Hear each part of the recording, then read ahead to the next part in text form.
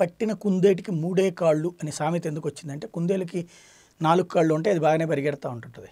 కాకపోతే ఎవరినైనా సరే పట్టుకొచ్చి బాగా తను చెప్పిందే వేదం అని ఫీల్ అయ్యేటువంటి మనిషికి కనుక ఏమయ్యా కుందేలుకి ఎన్ని ఉంటాయి అంటే గబక్కన 3 అన్నాడంట. అలా కాదు 4 ఉంటాయి కావాలంటే కుందేలుని పట్టారంటే వస్తా కాలు ఇరిచి పట్టుకొచ్చాడట. ఇది ఆ బేసిస్ మీదనే తాపట్టిన కుందేటికి మూడే కాళ్ళు అనేటువంటి సామెత వచ్చింది. ప్రస్తుతం ఆంధ్రప్రదేశ్లో పరిస్థితి అట్లాగే ఉందన్నమాట. తెలుగుదేశం పార్టీ అధినేత చంద్రబాబు నాయుడు తన ప్రయత్నం తను చేశారు. 2014లో ముగ్గురితో జట్టు కట్టారు. ఆ సందర్భంలో పోటీగా 2, సపోర్టింగ్గా 3 అయ్యారు. దాని ఇంపాక్ట్ ప్రభుత్వం ఏర్పాటైంది.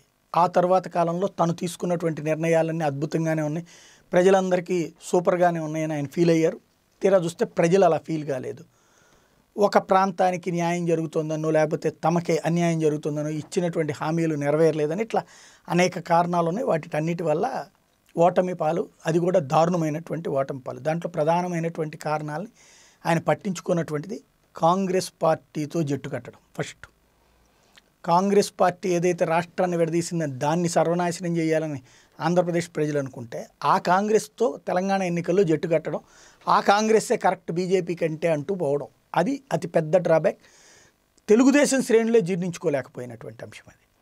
దానికి తోడుగా రుణమాఫీ లాంటి వాటిలో పొందినటువంటి లబ్ధి కంటే కూడా ఆశించినంత లబ్ధి రాకపోవడం. అసలు ఏమీ ఇవ్వరనుకున్నప్పుడు ఎంతో కొంత ఇస్తే అదో తృప్తి ఉంటుంది. 3 లక్షలు 4 లక్షలు వస్తుంది అనుకున్నప్పుడు 1,50,000, అది కూడా 25,000 లేకపోతే 30,000 అది 3 సార్లు వచ్చి ఆగిపోతే ఇచ్చి అది ఫ్రీగానే వచ్చినట్టని వీళ్ళు అనుకుంటారు. కానీ ఆ రావాల్సినటువంటి వ్యక్తి నాకు ఇవ్వాల్సింది ఇవ్వలేదు అన్నటువంటి ఫీలింగ్ ఉంటుంది. అవి దెబ్బతీసినాయి. అదే సందర్భంలో వీటి వల్ల ఆలస్యం కావడం వల్ల అప్పులకి వడ్డీలు, దానివల్ల రుణాలు రాక ఇబ్బంది పడినటువంటి రైతులు చివరికి వచ్చినటువంటి డబ్బులు వడ్డీలకు పోవడంతో మిగతా చిన్న సన్నకారు రైతుల నుంచి కూడా నెగిటివ్ వచ్చింది. లేకపోతే జన్మభూమి కమిటీలు, ఇవన్నీ కూడా రకరకాలైనటువంటి సమస్యలు ఉన్నాయి. ఇవన్నీ జరిగిపోయినాయి. వాటన్నిటి ఇంపాక్ట్ ఓటమి పాలయ్యారు. ఇదంతా ఎందుకు చెప్పాల్సి వస్తుందంటే, తాజాగా నేను ఆ రోజున నెత్తి నోరు బాదుకున్నాను, కరెంటుల తీగల్లాంటి వాళ్ళు అత్యంత ప్రమాదకరం అని చెప్పాను, ఓటు వేయొద్దన్నాను, కానీ వేశారనేటువంటి. ఈయన వేయొద్దంటే వాళ్ళు వేయకుండా ఆగుతారా? ఇక్కడ మన దగ్గర ఉన్నటువంటి లోపం ఏంటి అనేది సరి చేసుకోకుండా అక్కడ వేయొద్దన్నాను, దాంతో అల్లకల్లోలం అయిపోద్దని చెప్పాను, అరాచకం జరిగిపోద్దన్నానంటే మన దగ్గర ఒక చింతమనేని చేసిన అరాచకం ఏంటి, లేకపోతే బొండావాళ్ళు చేసిన అరాచకం ఏంటి, లేకపోతే విజయవాడలో జరిగిన కాల్మనీ దందాయిల ఏంటి, లేకపోతే అక్కడ విశాఖలో కొట్టి మరీ భూములు లాక్కోవడం ఏంటి, పట్టాల పేర్లు మార్చుకోవడం ఏంటి, స్వయంగా అయ్యన్న లాంటి వాళ్ళు రైజ్ చేసినటువంటి పాయింట్లు ఏంటి, ఇవన్నీట్లో ఏమైనా చేసామా మనం? గతంలో అయితే కనుక చంద్రబాబు గారు ఖచ్చితంగా అలాంటిది ఆరోపణ రాగానే దాని మీద యాక్షన్ తీసుకోవడం, ఆ లోపాన్ని సరిచేయడం, ఆ నాయకుల్ని పక్కన పెట్టడం, తప్పులు చేసినటువంటి వాళ్ళని శిక్షించడం, ఇదంతా జరిగింది. అవన్నీ చేసేవాళ్ళన్నీ 2014లో ఎన్నుకున్నారు. 2004లో ఎందుకు ఎన్నుకోలేదు అంటే దానికి కారణం వల్ల ఆ రోజున వాజ్పేయి గవర్నమెంట్ ముందస్తు ఎన్నికలకు పోవడం, అది కూడా సానుభూతి ఓటు మీద డిపెండ్ అవ్వాలనుకోవడం, అది తన ఇష్యూ బేస్ చేసుకుని. అప్పుడు వచ్చినటువంటి రాజశేఖర్ 2009లో ఎందుకు గెలిచారు అంటే ఆ సందర్భంలో రాష్ట్ర విభజనను 2004లో సమర్థించినటువంటి రాజశేఖర్ 2009కి వచ్చేటప్పటికి అది ఫ్లేరప్ అయ్యి పీక్ స్టేజ్కి వెళ్ళిన టైంలో తను సమైక్యం స్టాండ్ తీసుకున్నారు. ఇటు పక్కన చంద్రబాబు నాయుడు నెగిటివ్ స్టాండ్ తీసుకున్నారు, విభజన స్టాండ్ తీసుకున్నారు. అది దెబ్బ కొట్టింది. ఆ విషయాన్ని మర్చిపోతున్నారు. దాంతోపాటుగా చిరంజీవి ఇంపాక్ట్ కూడా ఓట్ల చీలిక, ప్రతిపక్షపు ఓట్ల చీలిక వచ్చింది.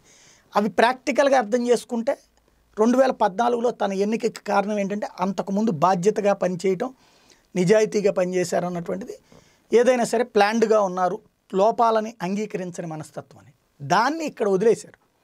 వదిలేసి ఈ నాయకులు ఏం చెప్పారంటే, మీరు అప్పట్లో మమ్మల్ని వదలకపోబట్టి 10 ఏళ్ల పాటు రాజశేఖర రెడ్డి అడ్డకోలుగా చేసేసారని. మరి రాజశేఖర రెడ్డి దగ్గర అడ్డకోలుగా తయారైనటువంటి కాంగ్రెస్ నాయకులందరూ మళ్ళీ ఎందుకు గెలవలేదు?